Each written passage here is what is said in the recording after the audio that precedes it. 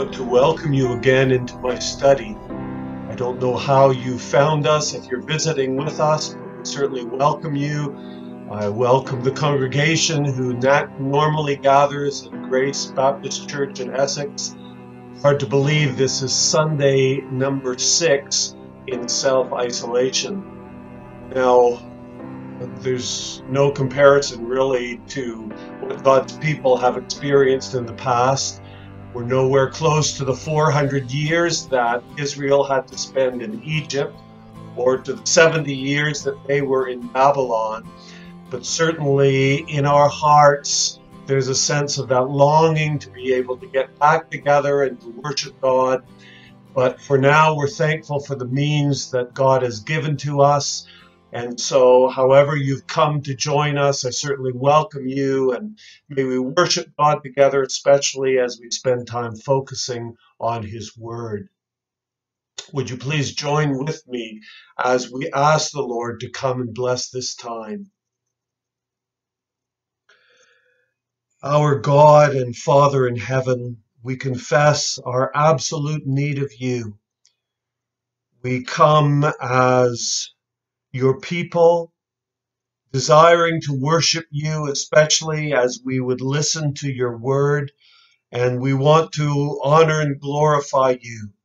And we pray that you would come to each one of us as we gather in our separate homes, and we ask that you would meet with us and that you would minister to us through your word. Father, again, we pray that you would bring this time of separation to an end. We long for that day when we can gather as your people and bring you the praise and honor and glory that you deserve as the church of the Lord Jesus Christ. Help us in this time.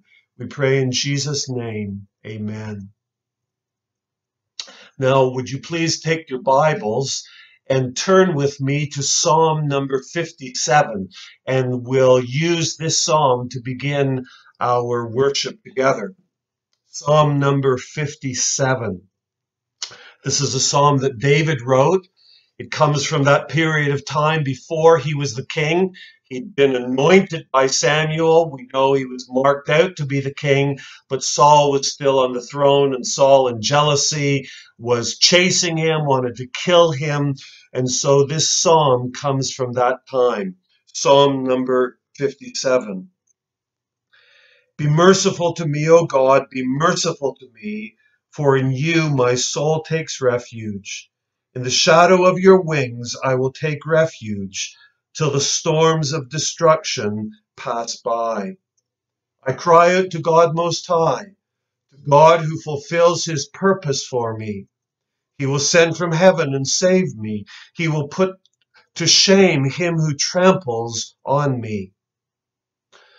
God will send out his steadfast love and his faithfulness. My soul is in the midst of lions. I lie down amid fiery beasts, the children of man, whose teeth are spears and arrows, whose tongues are sharp swords. Be exalted, O God, above the heavens. Let your glory be over all the earth. They set a net for my steps. My soul was bowed down.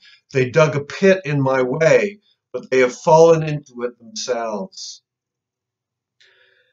My heart is steadfast, O God. My heart is steadfast. I will sing and make melody.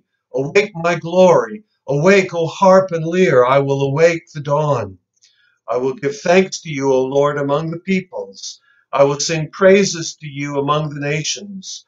For your steadfast love is great to the heavens, your faithfulness to the clouds. Be exalted, O God, above the heavens. Let your glory be over all the earth. Now, David was a man who obviously knew great troubles, and this psalm clearly comes out of one of the great times of trouble in his life. He describes it in verse 4 by saying, my soul is in the midst of lions. It must have been a terrible time as he experienced people hating him and wanting to kill him. And so the psalm is a cry to God for mercy. We see that in verse 1. He's crying out for God to see and to come and to help him and to rescue him. Very clearly, he has this understanding that in the midst of this trouble, he can hide himself in God. He speaks of taking refuge in the shadow of your wings. And we think of this little baby bird coming to find shelter and rescue under the great outstretched arms of the mother bird. David has that sense of he can trust the Lord. He can find the help that he needs in God. And it's interesting to note how David, he's coming to God out of the midst of his troubles, but he really ends up praising the Lord. And you see this in the refrain in verse 5 and in verse 11. Be exalted, O God, above the heavens. Let your glory be over all the earth. And so as he comes to God out of his troubles and he's brought to think more and more upon the Lord, his heart is stirred to worship. Well, whatever circumstances we come from today, whatever troubles may be pressing in upon us, may it be that we'll be helped by the Spirit of God to end up praising the Lord, this highly exalted God who deserves all of our worship. Now, we can't gather and lift our voices to praise the Lord, so I'm going to read a hymn to you from our hymn book. Number 51, it's familiar. We sing it sometimes, and it's based on that wonderful promise at the end of Psalm 23. Surely goodness and mercy shall follow me all the days of my life, and I shall dwell in the house of the Lord forever.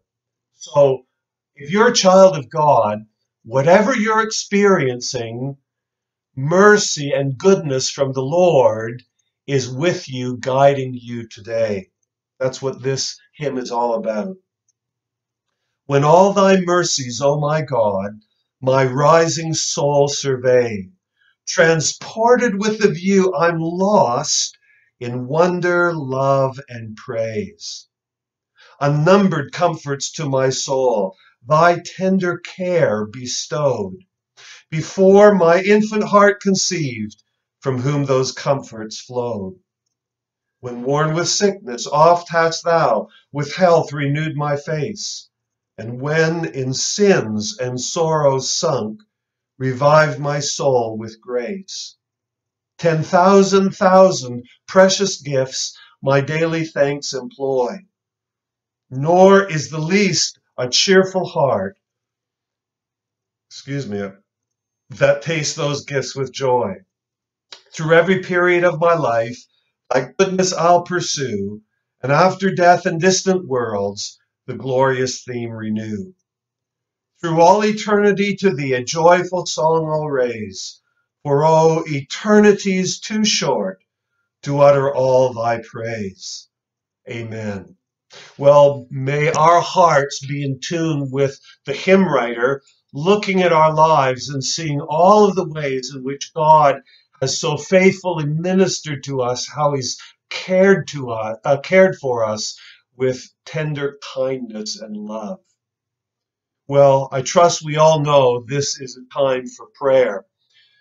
Perhaps, well, not perhaps, the most important thing we should be doing is praying and seeking the face of God and asking for his help. So please join me again as we go to the Lord now, requesting for the needs of our world. Heavenly Father, we're thankful to be reminded by your word that we can always come to you no matter what circumstances we find ourselves in. And we thank you that you are a God who cares. That amazes us that you are the Lord of heaven and earth and you are ruling over the entire world. How is it that you watch us? So insignificant compared to what's many things going on, and yet we thank you for your constant care and your provision for us. Lord, we come to pray to you for our world, the desperate need of our world. We hear day after day of people dying from the virus and being reminded of people dying for other causes as well. Lord, here is a world where death is still reigning. Have mercy upon our world, O God.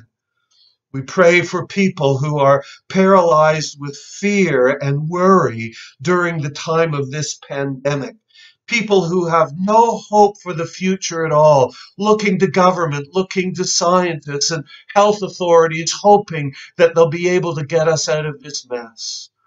Oh, our Father, have mercy upon our world and remind them and show them and teach them that you are the God of our salvation. You are the one who can rescue us. We even remember last Sunday that terrible killing spree in Nova Scotia. And I ask that you would have mercy upon the families and the communities that are still grieving. And through this disaster, may they turn to you for the help that you are so willing to give. We thank you for the gospel, that you have brought to us the good news of sins forgiven and the gift of eternal life and peace with God through the work of our Lord Jesus Christ. How we thank you that you sent your Son into the world to be the Savior. Thank you for his perfect life of obedience that has provided for us the righteousness that we need. Thank you for our Savior's death on the cross, that he was willing to suffer all that physical and spiritual torment and endure the wrath of God, that our sins might be paid for. Thank you for his resurrection and his triumph over the grave. Help us to live in the light of that victory. Father, we pray that you would preserve your church during this time when we are separated from the means of grace. We can't gather together and be your church. We can't experience that 2 or 3 gathering under the name of the Lord Jesus and knowing our Savior's blessing. But Father, we pray that you would come and help us in this abnormal time. Preserve your church, prosper her testimony even through these digital means, and in your perfect timing, bring us back together with praise and thanksgiving for all that you have done for us. And we do ask, our God, that you would come and bless your word today. Help us, our God, to be able to listen without distraction. Come and minister to our hearts by your Spirit. We ask in Jesus' name, amen. And now if you would please take your Bibles again and turn with me in the New Testament to the book of 1 Peter chapter 5. 1 Peter chapter 5. And we're going to consider a text from the Word of God that I think is probably very familiar to everyone listening in today. 1 Peter chapter 5, and we'll begin reading at verse 6, and we'll read down to verse 11. 1 Peter 5 and verse 6.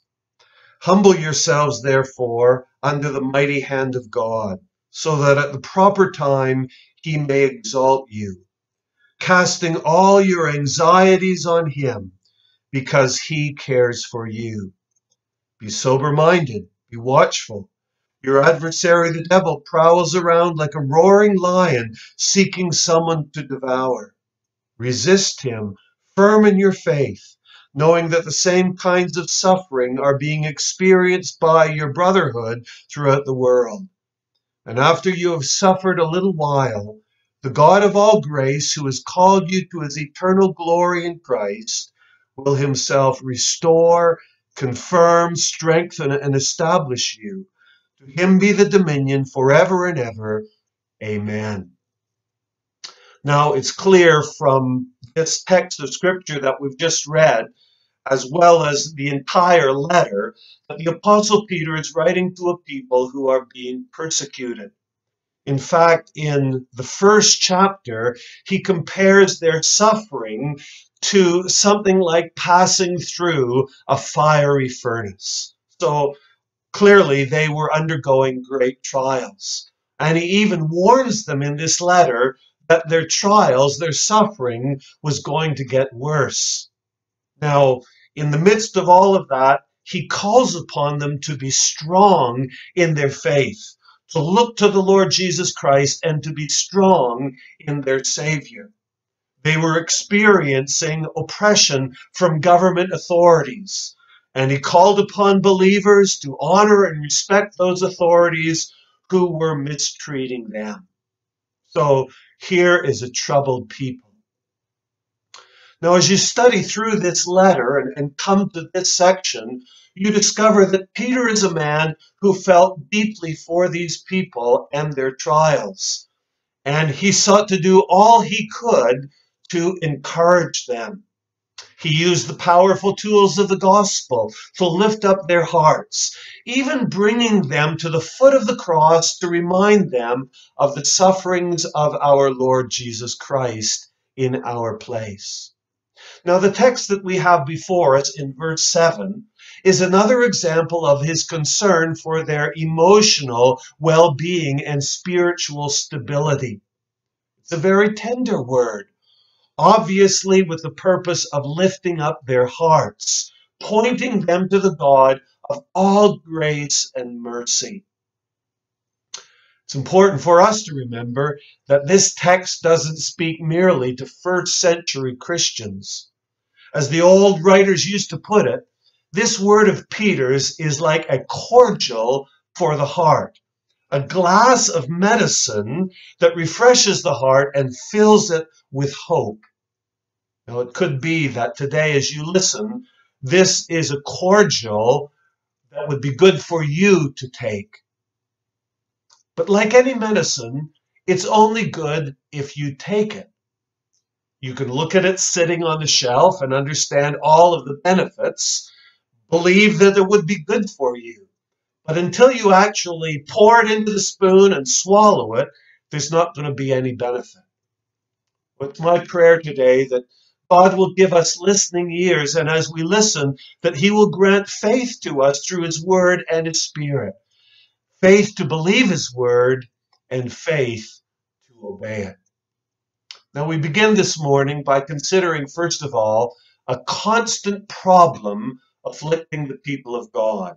A constant problem afflicting the people of God. Now, I think we're probably all familiar with Peter's expression, especially maybe from an older version of the Bible. Cast all your care upon him. The word that he uses here for care has the idea of worries and anxieties. It's a description of the trials of life pressing in so hard that your heart takes up these concerns and is just continually going over them again and again. Now, we can certainly understand why these people that Peter was writing to had such cares or anxieties. They were being persecuted. Some of the Christian slaves were being beaten. There were wives who were living with unconverted husbands, and they were wondering, what's going to be next for us? Peter had warned them about increasing suffering that was going to come to those who confessed the name of Jesus. So no wonder that their hearts were being filled up with these cares. It doesn't take a lot of careful analysis to figure out that you don't have to be living in the persecuting times of the first century to have worries. Our present pandemic has certainly stoked the fire of worry in the hearts of many people. Yet worry was a problem long before this virus came to our shores. We are living in one of the most prosperous, comfortable periods of world history, at least here in Western society. And yet people are filled with worries. The suicide rate is high. People are popping all kinds of pills in hope of calming their nerves. And if we are honest, even as Christians, there are plenty of times when our hearts are filled with cares. The economy, of course, is a huge issue right now. And people are perhaps worrying more than ever before about their finances. Questions such as, will I have a job in 6 months? Will I be able to pay my mortgage? Will my retirement fund be worth anything when I come to the point of retirement? Is the economy going to come back to an upward trend? Will the boom in real estate and renovation continue to provide jobs? All kinds of questions filling people's minds. But worrying doesn't just have to do with finances. What parent hasn't been severely tempted to worry about his or her children? Here are precious gifts that God has given to us. And as He gives those gifts of children to us, there's a built-in longing for their well-being. Most of all, we desire that they would come to belong to the Lord Jesus Christ and grow up to be godly men and women and wise. We want them to be safe and be able to prosper in their life's calling. It's our desire that they would know joy and happiness in marriage, and the list goes on and on. The temptation is fierce to be filled with concern about our children. As Christians, thinking about areas of concern, it's hard to escape the temptation to worry about the church of the Lord Jesus Christ. We struggle to bring together what we know about the church theologically with what we have experienced. How will the church survive? How will she grow? How will she be provided for? How is she going to fulfill her role of bringing glory to God in the world? If you have a heart for Christ and His work, it's hard not to have your heart filled with these kinds of concerns. We might think back to a preacher like Charles Haddon Spurgeon in London in the 19th century. He had a church filled with 5,000 people, and so you would think, well, he would never have to worry. But listen to what he has to say as he speaks about this subject of worry. Then there will be another anxiety, one which frets me often enough, which is the success of God's work. Oh, when there are souls converted, how our heart leaps for joy. When the church keeps continually increasing, how glad we are. But if there is even a little lull, we feel so sad. If we do not see God's arm always bare, we are ready to lie down and say, Lord, let me die. I'm no better than my fathers. So here on the one hand is a holy zeal for the church of God, and yet how easily it can be accompanied by a worry and anxiety that are not honoring to the Lord.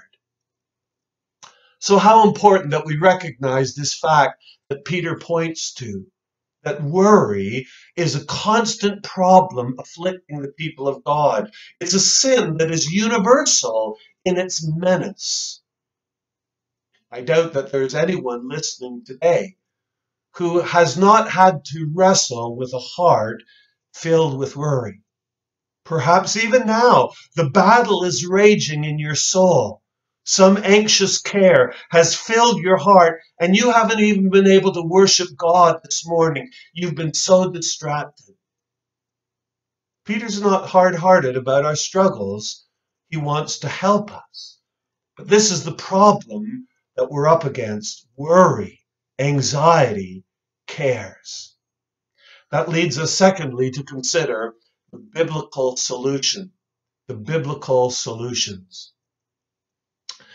Peter's words are very simple as he lays out the solution: casting all your anxieties on Him. That's what we're to do. That's the answer to the anxious thoughts and worries that grip us and try to take over our hearts. We're to take them all and cast them onto the Lord. Now, the word that Peter uses here is very picturesque. It's a word that speaks of taking a covering, something like a blanket, and throwing it over a riding animal, a horse, sort of like a saddle cloth. There's only one other place in the New Testament where this word is used. And it's when the Lord Jesus in the Gospels was getting ready for his triumphal entry into Jerusalem. And the disciples brought the donkey to him, and they took their coats and they threw them over the donkey so that Jesus would have something to sit on. You can even picture that, the disciples casting their coats onto the back of this donkey. Now that's what we're supposed to do with our cares. We're to take them like a big saddlecloth, a blanket, and throw them onto the Lord. Now, it's obviously picture language. What does it mean for us to cast our burdens onto the Lord? Well, it implies clearly that we have to do something, we have to take action, and I think there are two things in particular that we need to be doing. We need to be, first of all, exercising faith in God, and then secondly, praying, which of course is part of having faith in God. So let's think about these things that we're to do if we're to cast our cares upon the Lord. First of all, exercise faith in God. To cast your cares on the Lord means that you believe that he is willing and able to carry them. It means that he's big enough to deal with all of your problems and bring them to a proper conclusion. We've probably all seen the mythical image of Atlas with the world on his shoulders. This great big muscular man, and he's got the globe, the world, on his back. Now, it's a mythical picture because we know that's impossible. No man can bear the world or the heavens on his shoulders. But our God, the God who spoke the heavens and the earth into existence with a word and continues to uphold everything by that same mighty word, he's able to take our cares and carry them. Our Savior is the one who said to people interested in being his disciples, "Come unto me, all you that labor and are heavy laden, all of you who the pressures of life are weighing you down. Come to me, give them to me, and I will give you rest." He's able to take our cares, our worries and anxieties, and he can deal with them. What an infinite mountain of sin Christ bore when he went to the cross on behalf of his people. Not only did he bear our sin, but he dealt with it. He paid the price for our sin. He buried them in the deepest sea. He opened the door of heaven for us. Surely if he can do that for our sins, then he's able to take our worries and our anxieties and deal with them. This is the same God who has promised that he is able to make everything that happens to his people turn out for our good.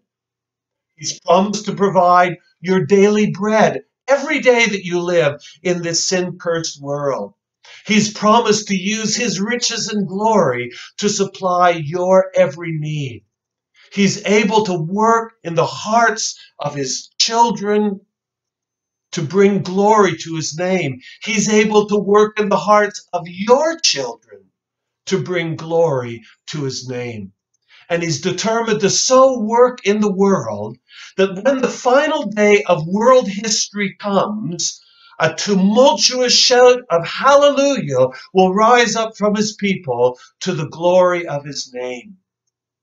God's not going to be defeated by anything, by this pandemic, by any of your cares or worries or anxiety. Brethren, why do we worry? Your God can take care of it. We have to exercise faith in God. But then secondly, we need to pray. Not only do we need to exercise faith in God, but in that exercise of faith, we need to pray. You need to bring your cares to the Lord and tell them all to him. You've got to pray to him over the things that burden your heart. And often you must simply confess to the Lord, I can't carry this burden. You've got to carry it. We must have this as a constant determination to keep casting these things upon the Lord in our prayers. Now, one of the things that is so characteristic of sinful worry, I think we all know this experience, it just keeps reappearing. You think that you've prayed and you've cast it on the Lord, and there it is again in your heart, seeking to stir you up and cause you to be troubled all over again. Well, you must do with it what you've done before. Keep bringing it back to the Lord. And every time it raises its ugly head, cast it on the Lord. Be determined. Keep bringing it to God in prayer. The biblical solution that Peter gives us is so simple that we might be tempted to wonder, does it really work? Can we just take all of our worries and cares and, like a spiritual blanket, cast it onto the Lord? Does that really work? We know how easily our hearts can get stirred up and how sorrowful these worries can make us. Can it be true that we can just cast our cares upon the Lord and he will take care of them and bring peace to our hearts? Well, there's many, many examples in the Word of God that this is true. We began reading from David in Psalm 57. Just a couple of Psalms earlier, Psalm 55, David provides a powerful testimony. He's so troubled, he's so burdened down, the trials are pressing in upon him that he cries out, oh, that I had wings like a dove, I would fly away and be at rest. How often do we feel like that in the midst of pressures and temptations and worries? If I could just get out of here, if I could just leave all of my worries behind. Well, here's what David says out of his own experience. He proved it to be true. Cast your burden on the Lord, and he will sustain you. What a wonderful promise. That not only is this something we're to do, to cast our burdens and our cares upon the Lord, but to have this promise, he won't let you down. He won't fail you. He won't fail to take those burdens and deal with them. He will sustain you. He will hold you up. He will help you to be strong. David is saying, in essence, it works. This biblical solution is the very thing that you need to provide peace to your soul. Paul in the New Testament says essentially the same thing. In his letter writing to the Philippians, he says in chapter 4, be anxious for nothing. Bring your problems to God in prayer, and the peace of God will guard your hearts and minds through Christ Jesus. There it is again. Be anxious for nothing. Give those cares to the Lord, and he will cause his peace, like a soldier, to guard your heart so that you'll know and you'll experience calm, because God will be faithful to deal with your concerns. So here is a true solution that never fails. It's the biblical solution to our worries and to our cares. Cast them upon the Lord.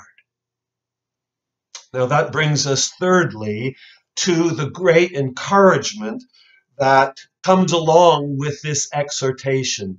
The great encouragement. Peter would urge us on in this work of casting our cares upon the Lord by this most tender, beautiful statement. Because he cares for you. Cast all of your anxieties onto the Lord because he cares for you. He reminds every believer in the Lord Jesus Christ that as a believer in Christ, as a child of God, he has a most favored standing before the Lord. He is a child of the King of Heaven. And that King has committed himself to the eternal care of every member of his family. If we had time to go through this letter of First Peter, we would see how the apostle has proven this over and over again. He shows, for instance, in chapter 1, God's eternal care for us in the fact that he has saved us. He chose us back in eternity. Through the working of the Spirit of God, he's set us apart, and he has redeemed us through the precious blood of our Lord Jesus Christ.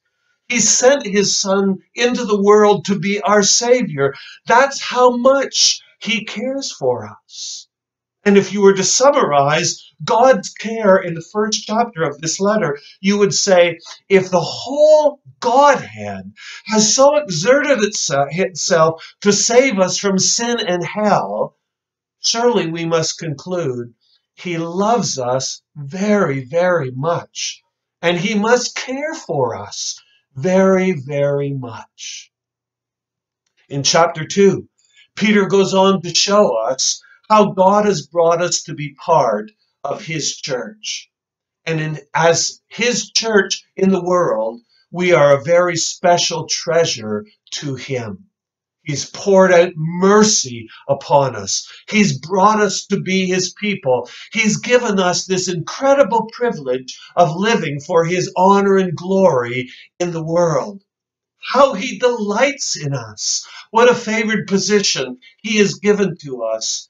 Surely he must care for us very, very much. Now, this is something that we all should know. It's familiar truth. If you know the gospel, in a sense, this is the most elementary truth. God loves you. He's loved you from all eternity. He's loved you through the course of human history, and he will love you into eternity. There will never be a day when God will not love you with the entirety of his being. And so if he loves you, that means he cares for you.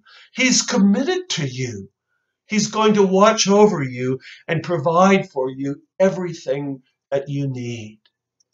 That's the most basic truth. And yet, how easily do we forget it? How easily do we try to live without this truth, without our minds being filled, our souls being overwhelmed with the love of God for us? It's a great reminder of what a clever and deceitful sin worry is. Worry not only stirs up our minds and hearts so that we're troubled over various issues, worry tries to persuade us that God doesn't care. After all, isn't that why we worry? It's unbelief trying to persuade us God's not really interested in your problems. There are bigger things for him to pay attention to in this world. And when we are worrying, we are believing that lie. We are, in essence, saying, God doesn't care for me. It's noteworthy to look into the scriptures and see the number of times the disciples questioned the concern of our Savior. In Mark chapter 4, we have the story of the Lord Jesus and his disciples crossing the Sea of Galilee. And our Savior is exhausted after a long day of ministry, and so he's gone to the back of the boat and he's lying there on a bench and he's fallen fast asleep. And in the meantime, a terrible storm has come up on the lake, and the wind is blowing and the waves are pounding against the side of the ship and even coming over the side, and the ship is beginning to fill with water. And the disciples come back and they wake up Jesus and they cry, "Teacher, do you not care that we are perishing?" They didn't ask him about his ability to calm the storm. It was, do you care? Don't you care? What an accusation. Later in the Gospel of Luke, chapter 10, Jesus is in Bethany. He's in the home of those good friends, Mary and Martha. Martha is running around with like a chicken with her head cut off. There's so much to be done, and she's trying to attend to it all. Finally, she's so exasperated because Mary isn't helping her, but she's chosen to sit at the feet of Jesus. And so Martha comes and breaks into the room and even interrupts the Lord Jesus in the middle of his teaching to say, "Lord, do you not care that my sister has left me to serve alone?" What a statement. What an accusation. Jesus, do you care about me in the midst of all of my troubles?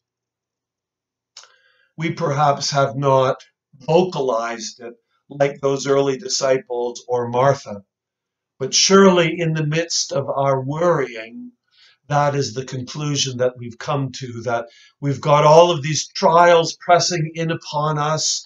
There's these difficulties, these roadblocks in our lives, these discouragements that have come to us, these great problems. And we're worrying, and our souls are churning with anxiety and care. And we're thinking, Lord, do you care about me? Do you really love me in the midst of all of these difficulties? I think we might almost gasp to hear the disciples and to hear Martha's words, "Don't you care?" Because we know, of course, Jesus cares. We know intuitively that Jesus cares so deeply for his disciples.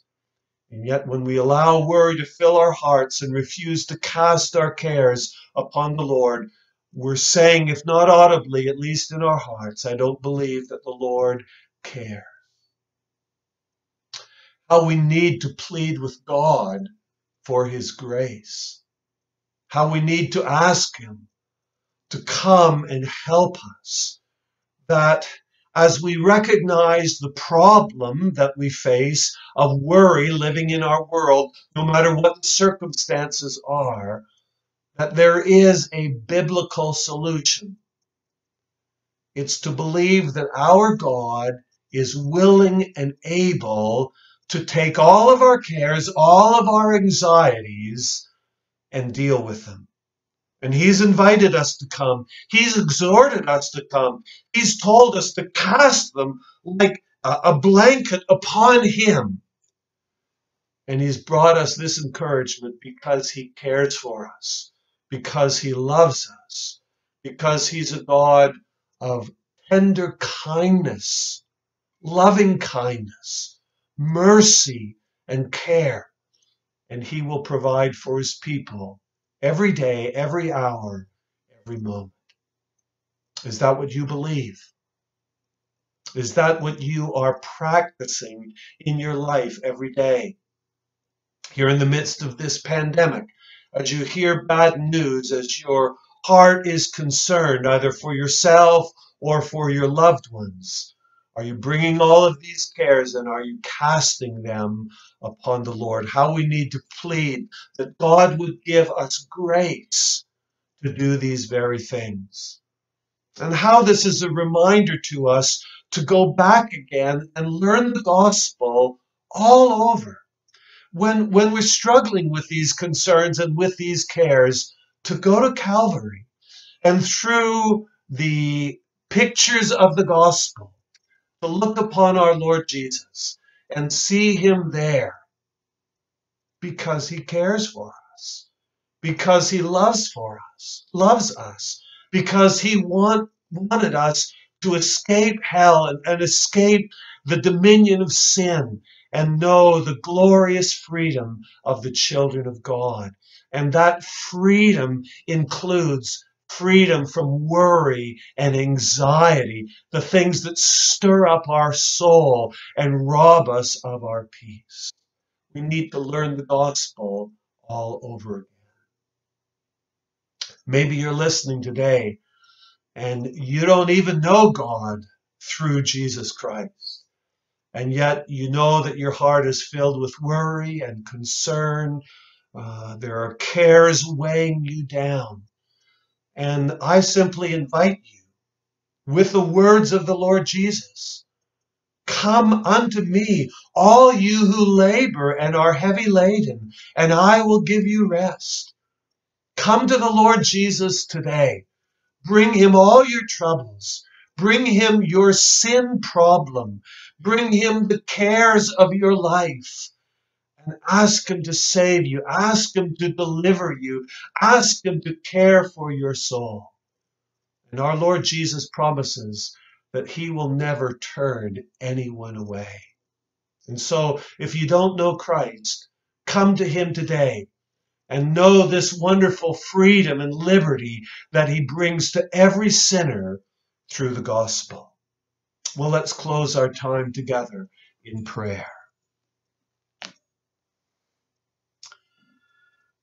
Gracious Father, how we thank you for this exhortation of your word, this encouragement to come to you with all of our concerns.